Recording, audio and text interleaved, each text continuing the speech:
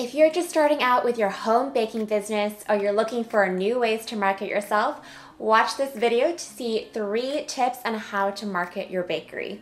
If you're wanting some stress-free cake and business tips, don't forget to hit subscribe and click on that bell to be notified whenever I post new videos. All right, so let's get into the first marketing tip.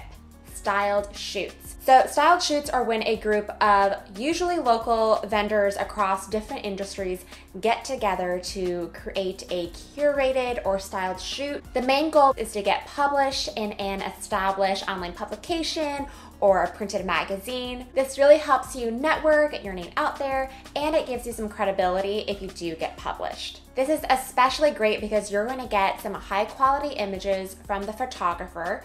You're going to get to network with these local vendors who can recommend you to their clients. And if you get featured, that's raising even more awareness for you and your brand. So event planners and photographers are usually the ones to plan these and reach out to vendors, but you can be proactive and reach out to them first.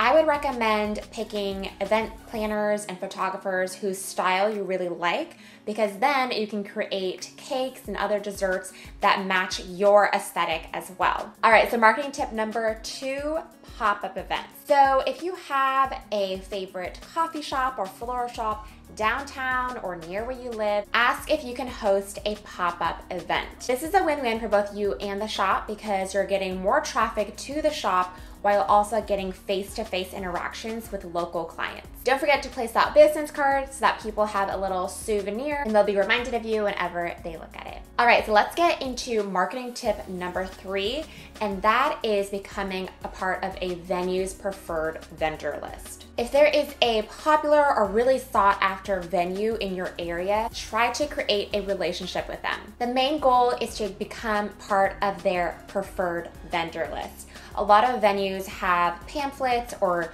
PDFs of their favorite local vendors, and this is passed out to every single client they work with. This is a great way for people to find you, and because it's a type of word of mouth referral, they're more likely to trust that you're going to be a good fit for them. So there you have it, 3 marketing tips to get more clients today. Don't forget to grab my free downloadable guide on 5 marketing tips for your bakery so that you can use some of these really creative ways to get your name out there and get more clients.